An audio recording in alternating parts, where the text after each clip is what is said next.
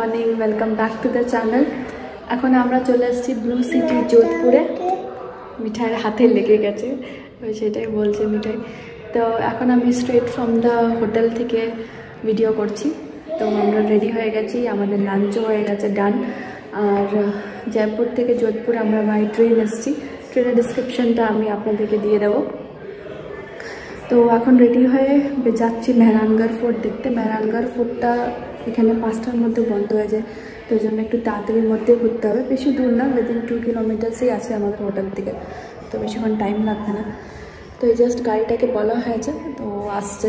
কিন্তু মিনওয়াইলের জন্য আমি এই ভিডিওটা করে নিলাম।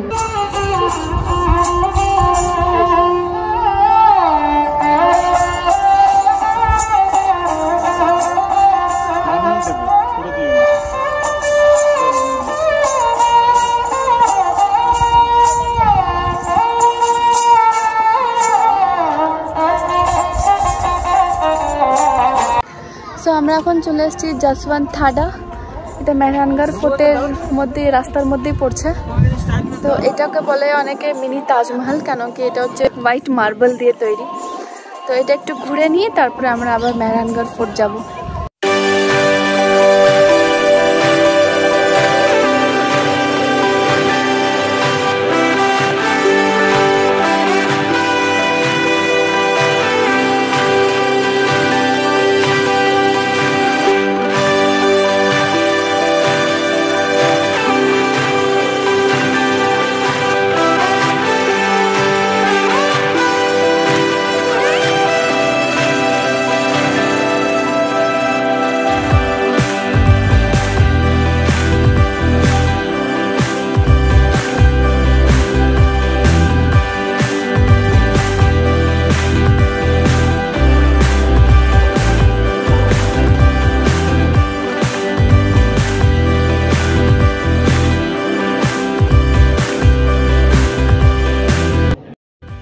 সামনে ছবিটা দেখো, রাও যোধা ইনি বানিয়েছিলেন যোধপুর সিটিটাকে।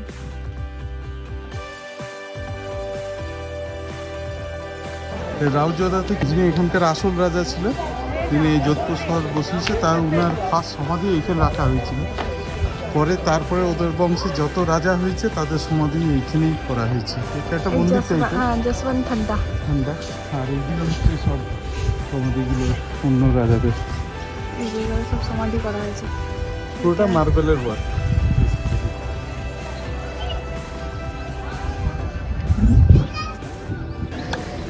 রোদটা এখানে প্রচণ্ড, মানে বেশ ভালো লাগছে রোদটা নিয়ে। আর গরমটাও আছে একটু হালকা হালকা, মানে কে বলবে জানুয়ারি মাস। তা আমরা সোয়েটার ফোয়েটার পরে এসেছি, অতটা লাগবে না। আর এখানে এন্ট্রি ফি হচ্ছে 30 রুপিস পার পারসন। না ঠিক আছে, নিয়ে নিচ্ছি। তো আমাদের এই দেখা হয়ে গেল, আমরা এবারে যাচ্ছি মেহরানগড় ফোর্ট।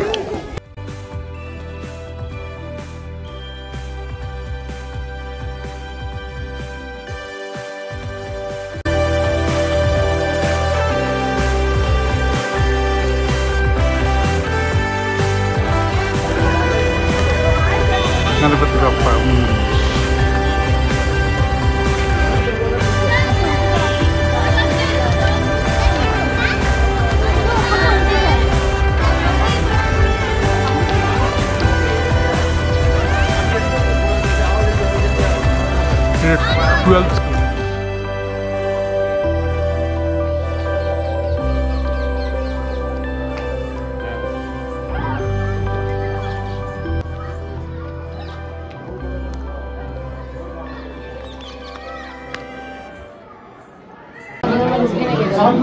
আমরা লিফটের জন্য ওয়েট করছি।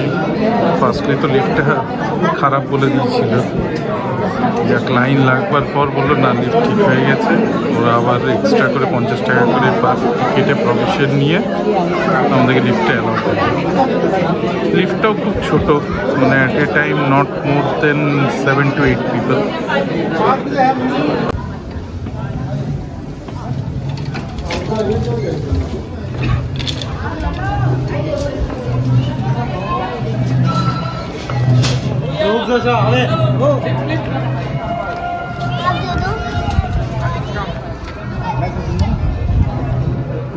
আমরা টেরেসে পৌঁছে গেছি।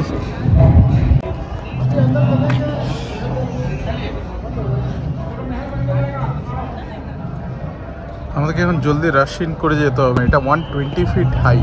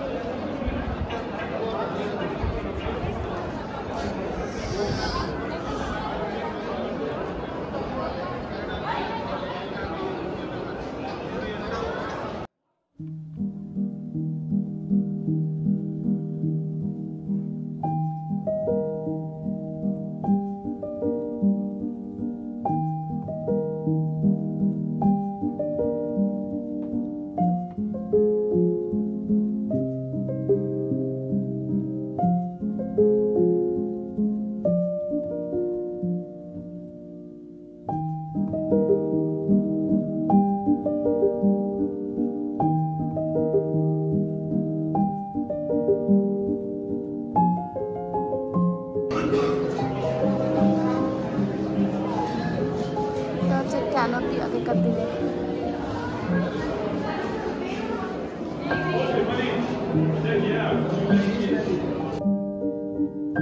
রাজার কুল দেবতার মন্দির।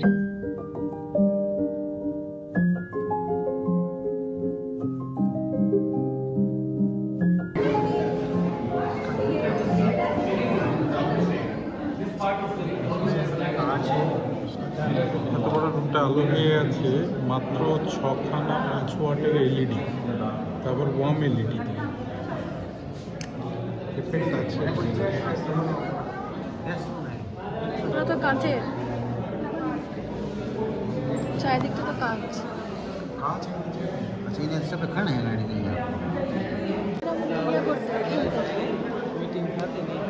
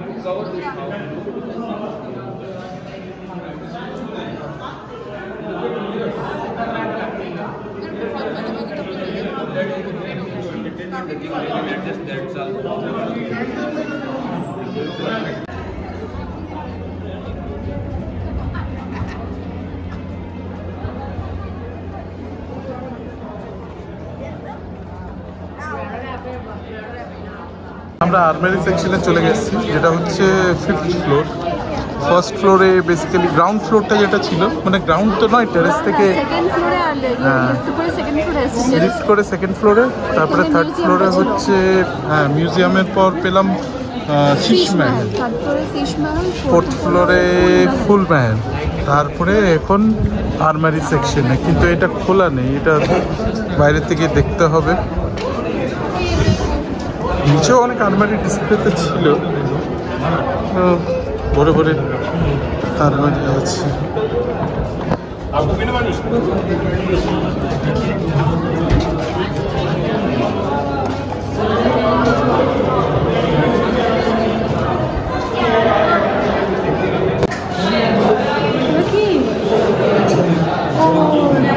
ঝাঙ্গি মহল,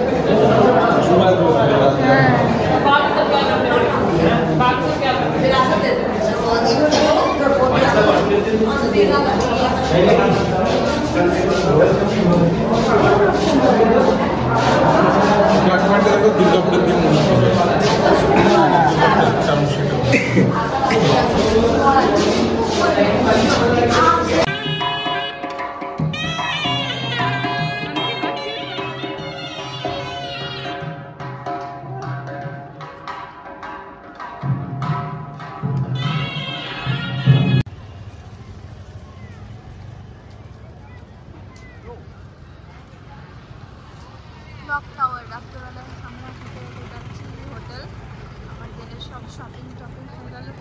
ছোট্ট একটা মার্কেট বসেছে এদিকে ক্লক টাওয়ারের সামনে, আর এদিকে রাত্রে হচ্ছে মেহরানগড় ফোর্টটা। এরকম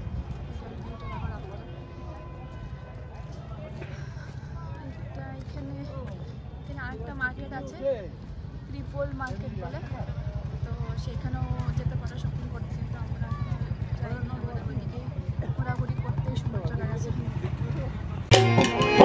তো আমরা এখন এসেছি আমাদের হোটেলের রুফটপে। তো এইখানে মিউজিক পারফরমেন্স হচ্ছে, তার সঙ্গে এই যে চুড়িগুলো জ্বালিয়েছে গরম রাখার জন্য। আর এখানে আজকে রুফটপে ডিনার করবো আমরা। আর এই ওপর থেকে পাশ দেখতে পাচ্ছ, এই যে মেহরানগড়ের ফোর্টের ভিউটা নেব আর রুফটপ ডিনার। মিঠাই অবাক হয়ে দেখছি ওদেরকে, ভালো লাগছে।